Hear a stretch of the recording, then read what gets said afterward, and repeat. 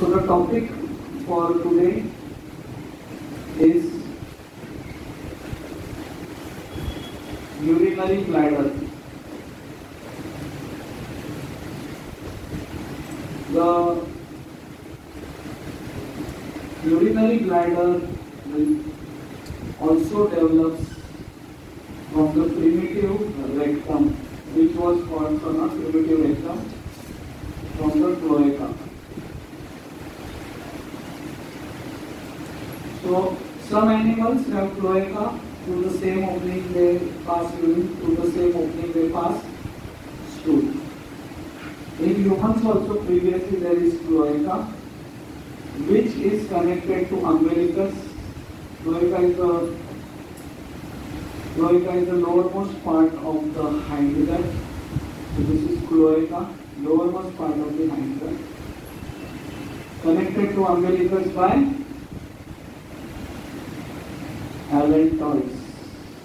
What is allantois? It connects hind gut to umbilicus. From this point develops a septum. This septum is called as urorectal septum. Urorectal septum. This divides the cloaca into two parts. The primitive rectum. This part is called as the rectum, from which the rectum and upper part of the anal canal develops.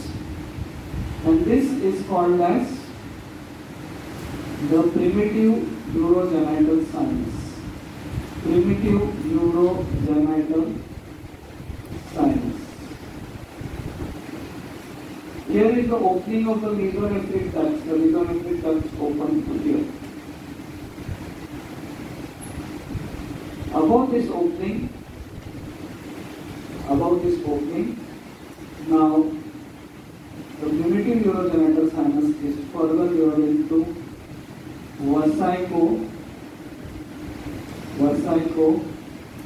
urethral canal and definitive urogenital sinus.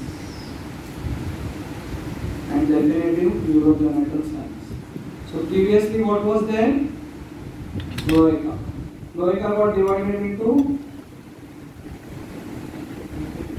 by a urorectal septum. Cloaca got divided by urorectal septum into primitive urogenital sinus anteriorly and rectum posteriorly.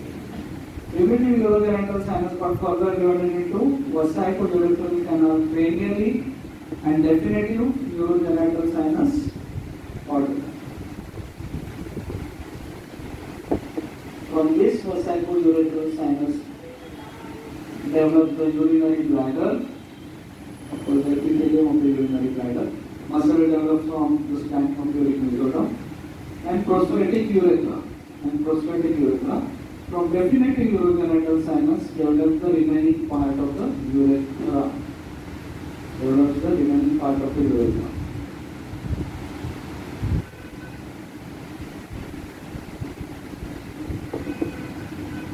Okay, so what was this?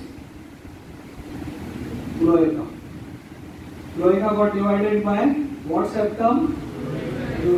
So, moment there is a septum, this septum may have some openings, holes, defects. So there will be rectovesical fistula.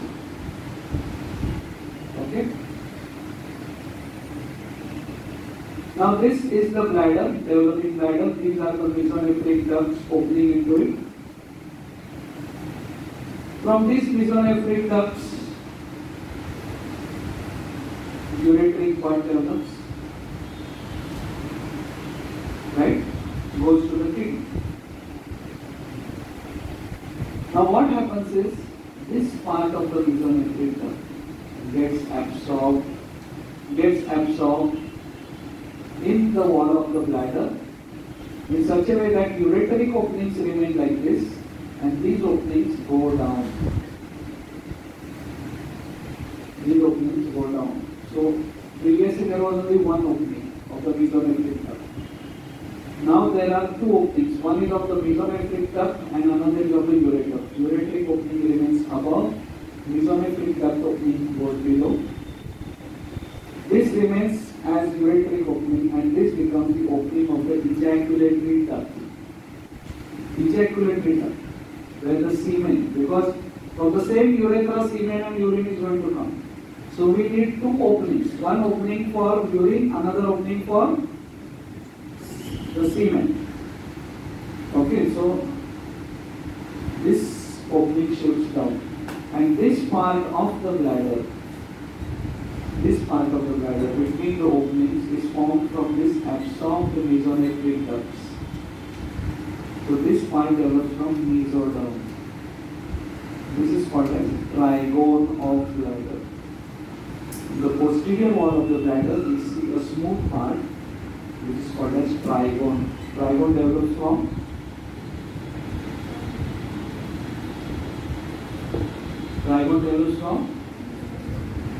absorbed mesonephric ducts.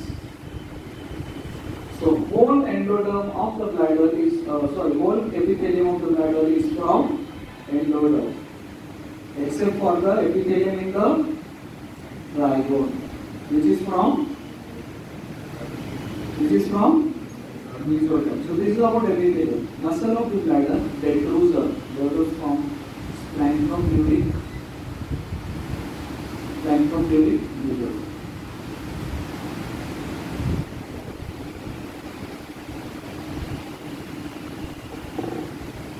Okay. I know difficult to understand. Last time again I am repeating. This was cloaca, got divided by urorectal septum into anterior part called as primitive urogenital and posterior part rectal. This got divided into cranial vasicular canal called definitive urogenital sinus. From vasicular canal develops urinary bladder, epithelium of the urinary bladder and prostatic urethra epithelium. From definitive urogenital sinus develops the urethra. This is developing bladder. What are these? Mesonephric ducts. This mesonephric duct. There are two in number. From this goes the ureteric body. Now this part gets absorbed so that now there are four openings. 1, 2, 3, 4. 1, 2, 3, 4. Ureteric openings remain on the top. Mesonephric openings go down. They get converted to openings of ejaculatory ducts. This are the ureteric openings. This is called as what? Trigone of the bladder, where the epithelium is developed from. Remaining epithelium of the bladder is developed from endoderm. Muscle of the bladder, detrusor, is developed from splanchnium during uterus. So is this clear?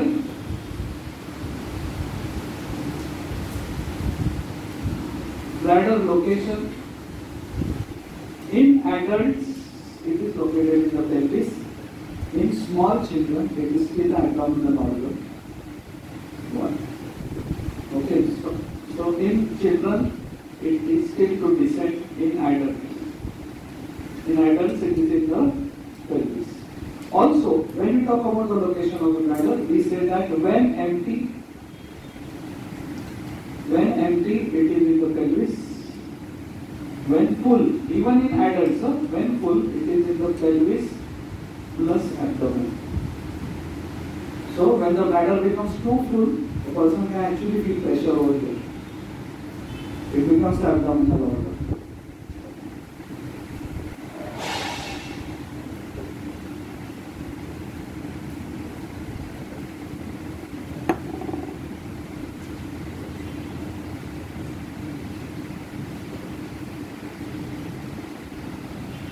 Okay. Shape of the bladder. Shape tetrahedral. Shape is tetrahedral. Superior surface, base or posterior surface, anterolateral surface, apex, shape is tetrahedral when empty. When full, bladder is oval shape. How it becomes oval from tetrahedral?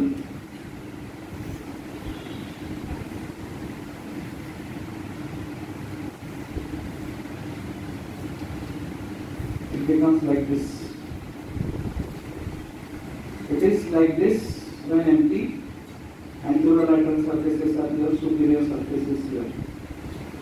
When it becomes full, it becomes like this. Anterolateral surfaces become, inferolateral. These are inferolateral surfaces. I am so sorry. Inferolateral surfaces become anterior. And superior surface will become posterior. Right? There is a posterior surface like this. Everybody is with me? So when empty, tetrahedral. There is inferolateral surface and superior surface. When full, inferolateral surfaces become anterior and superior surface becomes posterior. When full, it goes into the abdomen. Urologists take advantage of this. They artificially make the bladder full and approach it through the abdomen. Okay? Is this clear? What is the capacity of the bladder? Full. At 220 ml, a person gets sensation of urine in the bladder. So if he is traveling in the bus, he will go and ask the driver, where is the next stop? So driver will say, 15-20 minutes. Why? No, I just asked him. Then you come and sit down. So when such thing happens, you have to understand 220 ml. 500 ml it becomes painful. So he doesn't go and ask the, where is the next stop. He goes and tells the driver, stop. Stop. Next stop वगैरह. और if he is the same person, he will go and say कि यार तुमने तो बोला था 15-20 minute अभी क्या है इतना नहीं. When it becomes 1000 ml, person next to him goes to the driver and says, why didn't you stop? So either the bladder will burst or the person will lose control. Okay? Now let's see the morphology of the bladder. So we saw the shape, the capacity. Now let's see the morphology.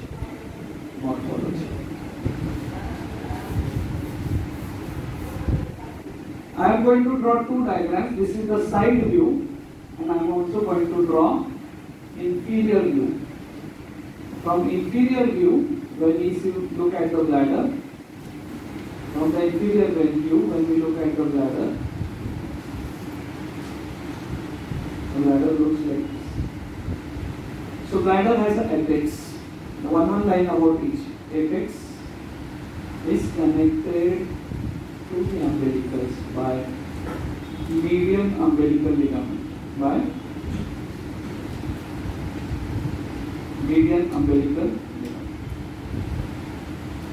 What is this median umbilical ligament? Remnant of allantois.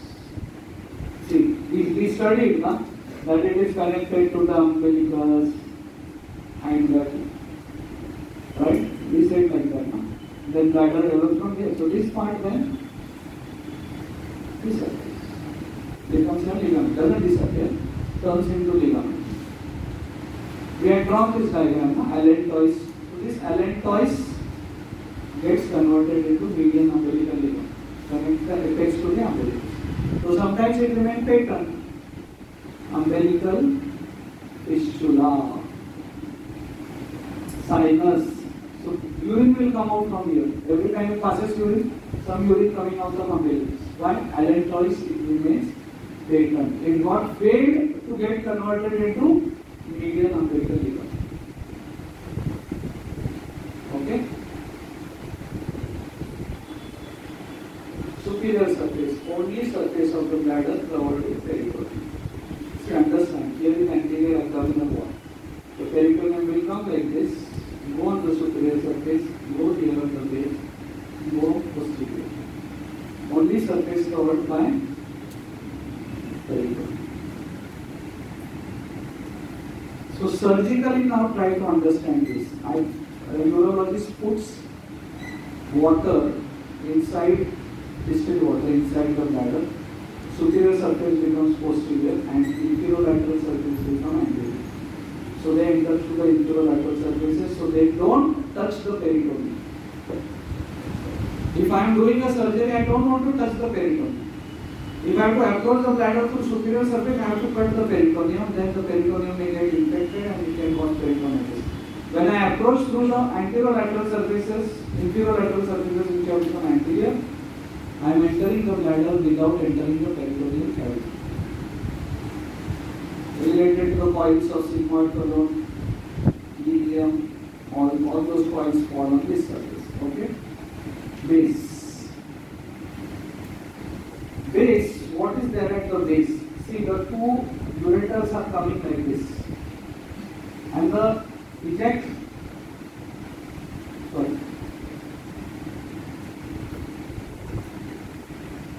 the ureters are like this. The ejaculatory duct, they come and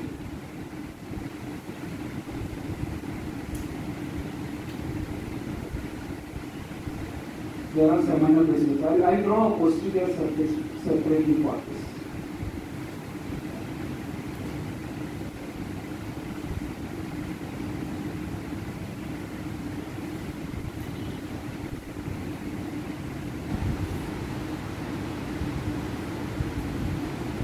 Now understand what is there at the base. These are uretary openings. Okay? And what I have drawn next, crossing the uretary opening from lateral to medial side is ductus deferens. Base is related to seminal vesicles. These are seminal vesicles. These seminal vesicles have their own duct that joins the ductus deferens and now it becomes ejaculatory duct. So when it is crossing, it is vas deferens related to posterior surface of the bladder.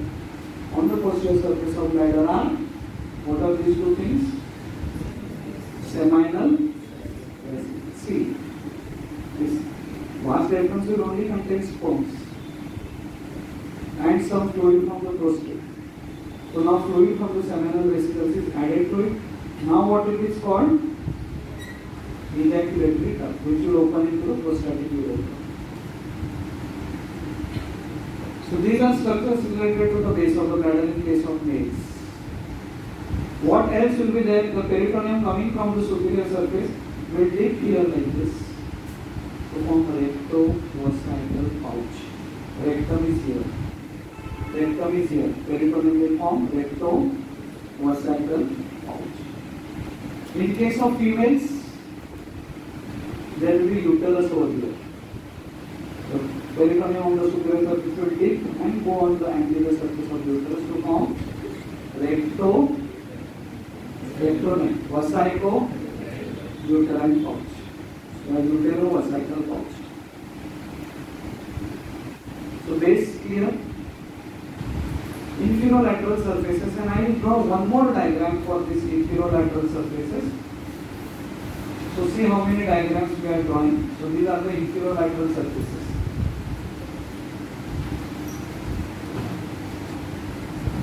Okay.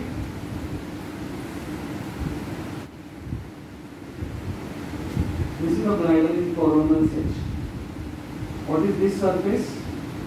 Superior surface. These are inferolateral surfaces. Inferolateral surfaces are related to the walls of the pelvis, and from walls of pelvis is the muscle. What is this muscle? What is this muscle? Obturator. What is this muscle? Levator and.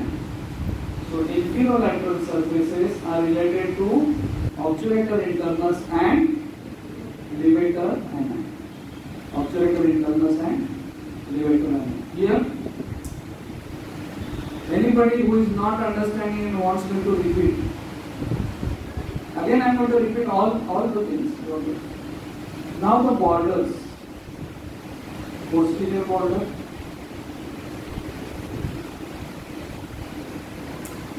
anterolateral borders, or lateral borders rather, lateral borders, and this is anterior border.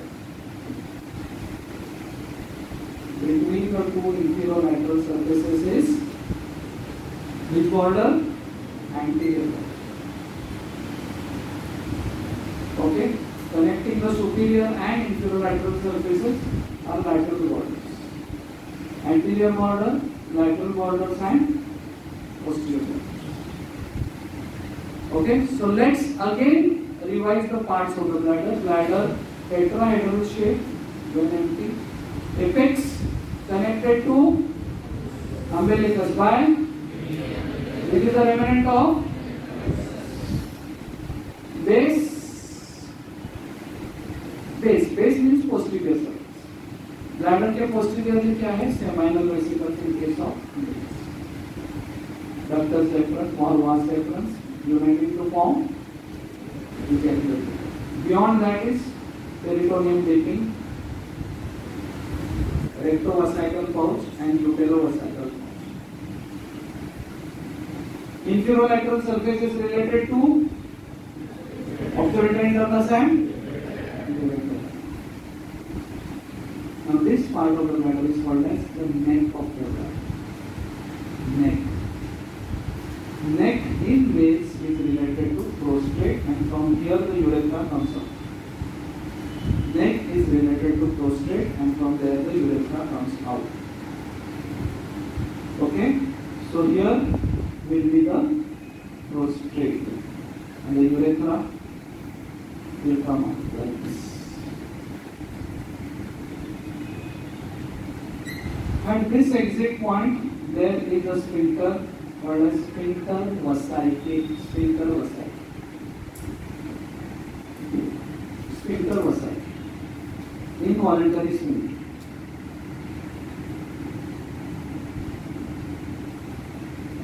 Okay?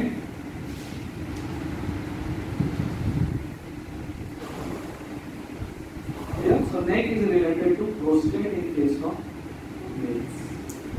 Neck is from where the urethra comes out in males and females. Female urethra only 4 cm long. Male urethra is 80 cm long.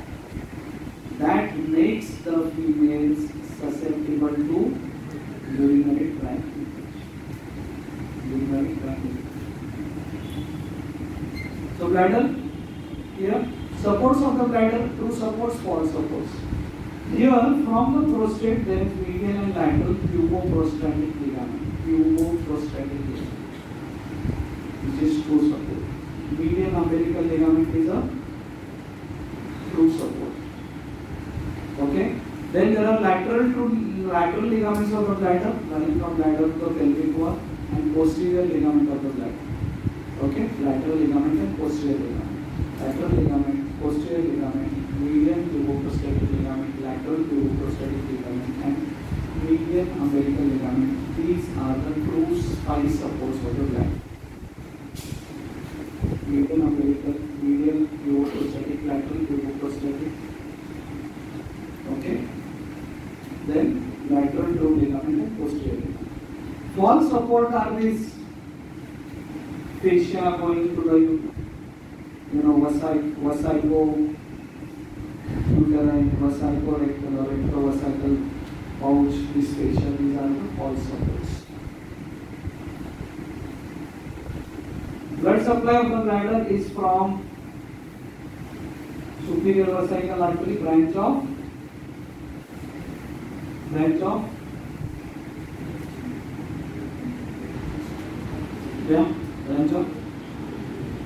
anterior division of internal ligament, and also inferior vesical artery. The venous drainage is from the vesical plexus, which forms the veins artery. Nerve supply of these pelvic organs, parasympathetics comes sensory comes from pudendal nerve, S2, S3. Parasympathetic comes from nervi erythetis, which also comes from S2, S3. Nervi erythetis, I talked about this parasympathetic. Okay. Sympathetic comes from the pelvic plexus of the nerve. Applied anatomy of the bladder.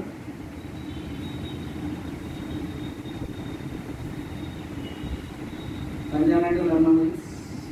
Sometimes the anterior abdominal wall fails to develop, and that is called as ectopic bursitis. I have seen a patient of ectopic bursitis actually in my life.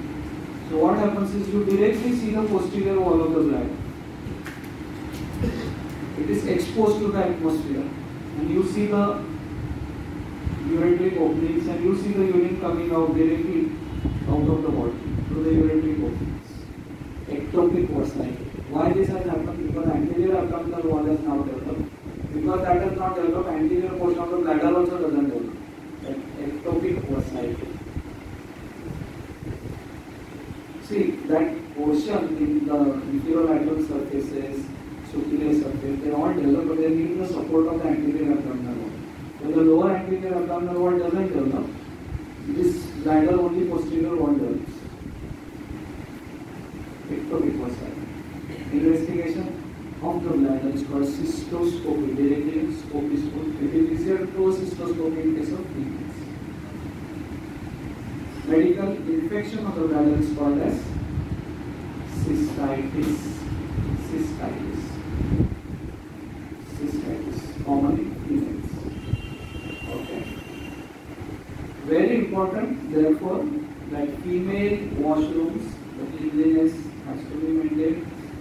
Rather, I tell them if a female and males are living together in a house, it's a duty of the male to always, whenever he is using the toilet pot for passing urine, he should sit down as he does in passing stool and pass urine. Otherwise, when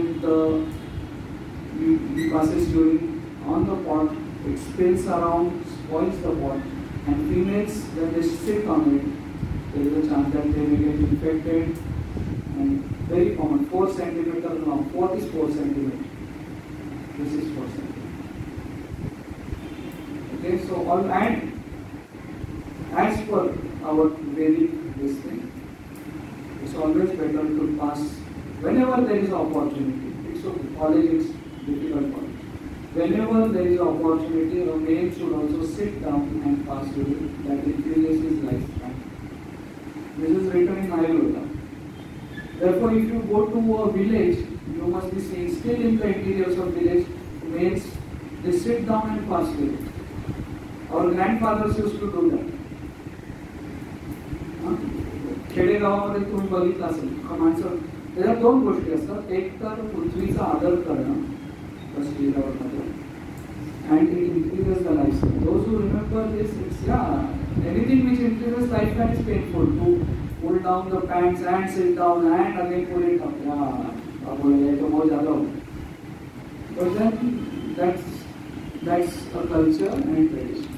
But at least what point I am trying to make here is, when males and females staying together, if you really care for the female staying in the house, one should not pass urine directly in the pot, because it definitely spills and soils the pot and can cause cystitis to the female who is staying. Surgical bladder stones, cancer, bladder cancer. Bladder cancer very common in people working in paints and dyes. What happens is paint, dye, they may not be able to wash their hands, then maybe it goes in the stomach. Kidney sees a toxic substance sent to the bladder.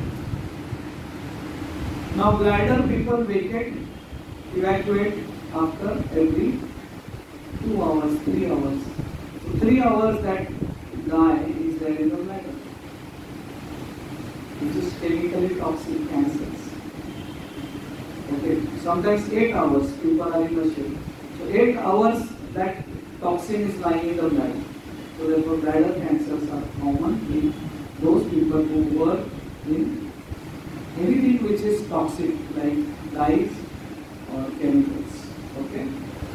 So those who are dealing with chemicals have to wash their hands before they eat, because that may enter the body and then go in the blood. Stomach deals with it with acid, so acid, mucus. Bladder doesn't have mucus. This thing. There comes the histology. There is what epithelium in the urinary bladder and ureter? Transitional epithelium. What are the cells on the top of the transitional epithelium called? Umbrella cells. Okay. So suppose this is the second layer, and on the top of this is the umbrella cell, right? Umbrella cells like this. Now I'm just drawing one umbrella cell for you. On this umbrella cells are thick and thin regions. Okay. Now this is in an expanded bladder. In a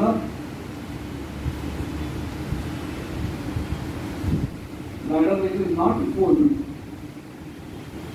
the thick regions are folded like this. So this is one umbrella cell. No? Thick regions are folded like this. When bladder becomes full, the thick regions become like this. Look at the cells. This is how the umbrella cells are designed to stretch themselves. The bladder हम लोग stretch करते हैं. If you don't evacuate from 200 ml, it goes to 500 ml. So the epithelium will get spoiled. So what is the arrangement? There are thick and thick regions on the wall of the umbrella cell. The thick regions fold on themselves when the bladder is empty, and bladder becomes full. These thick regions. So thick regions. Why thick regions are chosen? So that they are not damaged. Thin regions can get damaged. The thin regions don't get stretched. It's the thick regions which get stretched. That's about the histology of the bladder. Okay. Some few more minutes with us, and therefore now we'll go down from bladder to the next organs. Okay, so this is the suppose the neck of the bladder, and below the neck of the bladder, which organ is there? Which organ is there? Prostate. Okay. Prostate has a base which is related to the neck of the bladder. So this is the base of the prostate which is related to the neck of the bladder. Prostate has an apex. Prostate has an apex which is related to the sphincter urethral muscle. This is related to the sphincter urethral muscle. Okay. If you look at the prostate from the side, okay, now we are looking at the prostate from the side. This is the urethra passing through the prostate, and this is the ejaculatory duct. Ejaculatory duct. That divides the prostate into anterior lobes, posterior lobes, and median lobe. Anterior lobe, posterior lobe, and median lobe. Okay? These two are lateral lobes. This is the coronal section. The coronal section. You are getting what I am saying? In coronal section we see the two lateral lobes, and in the side view, this is the side view. In the side view we see the anterior lobe, posterior lobe, and median lobe. It is this median lobe which enlarges in old people. You must have heard old people, prostate का problem है. And this compresses on the urethra, so they cannot pass urine.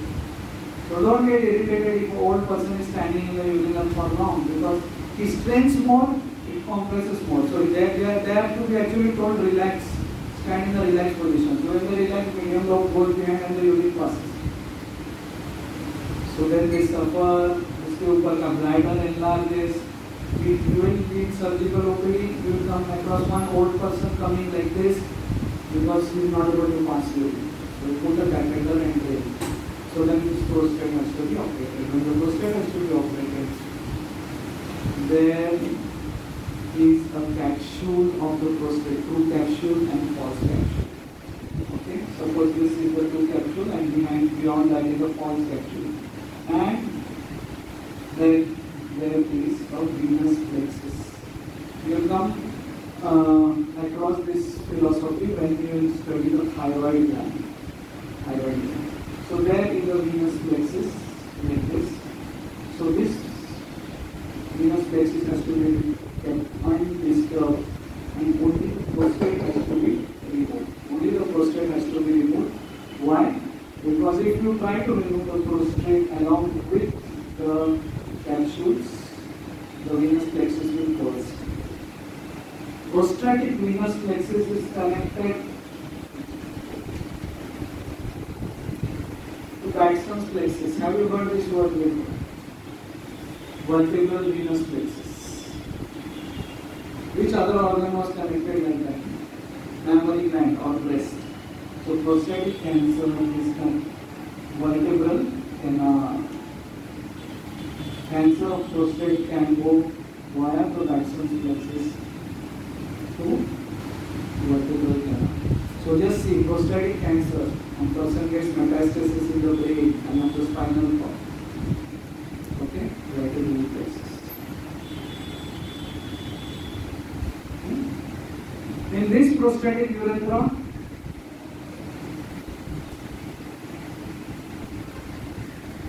there is the crest. Okay, and on that is open the prostatic urethra.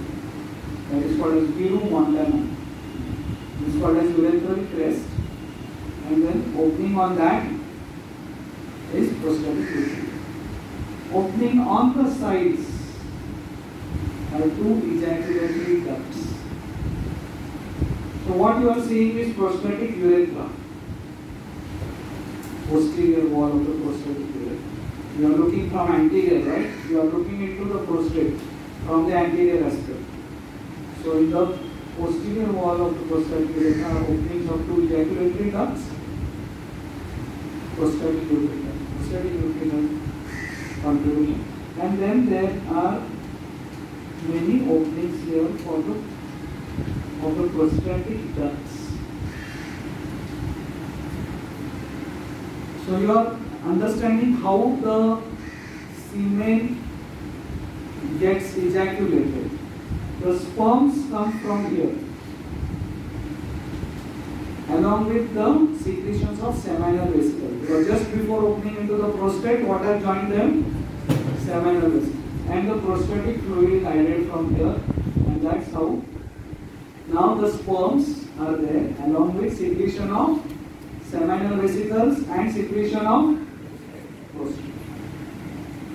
So it's in the prostate that the ejaculatory ducts open. Okay, so हमने जो posterior view देखा bladder का, we saw in the posterior view this was prostate was below and the ejaculatory duct, the ductus efferents coming like this, and opening into it, what was this? Seminal vesicles. So now it was called ejaculatory duct. So sperms from here, second component from seminal vesicles, third component is added here. So these two ejaculatory ducts are opening here, and the prostatic fluid is also. That's how semen is ultimately formed. Okay. This part of urethra is called prostatic urethra, which is semilunar in shape.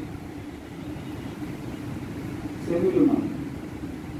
Lower down here, surrounded by the sphincter urethral muscle.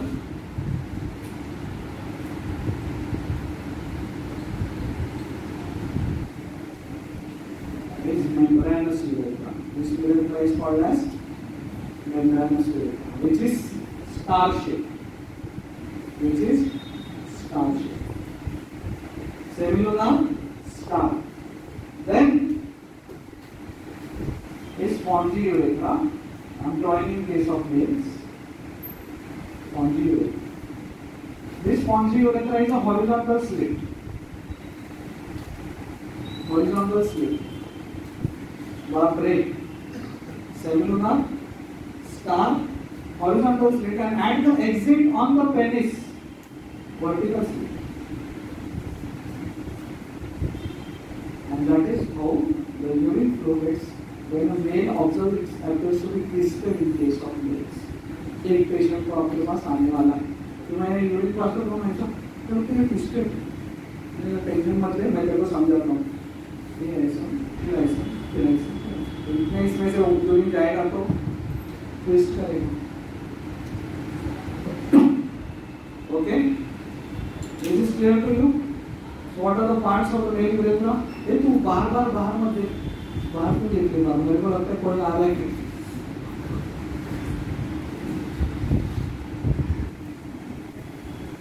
Prostatic urethra 3 cm, membranous urethra 1.5 to 3 cm, spongy urethra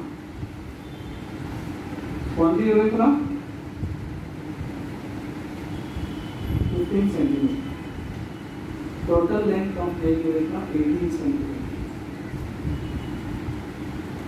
Okay.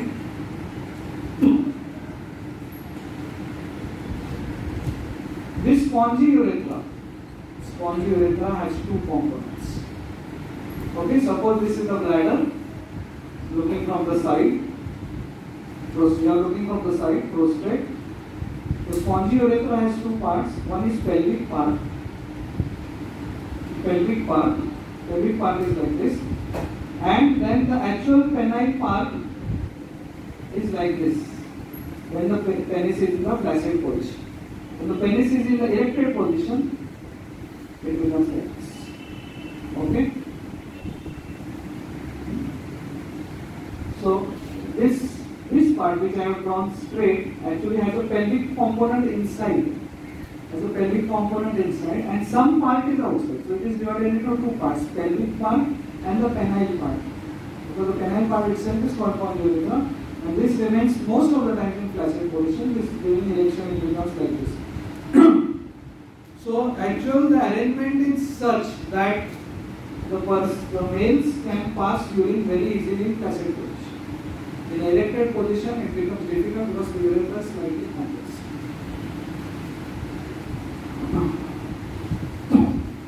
So that's all about urethra, prostate, urinary bladder, and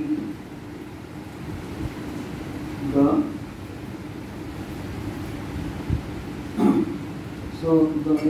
urinary system part. Now, when we spoke about the ureters, we spoke about the abdominal part of the uterus, right?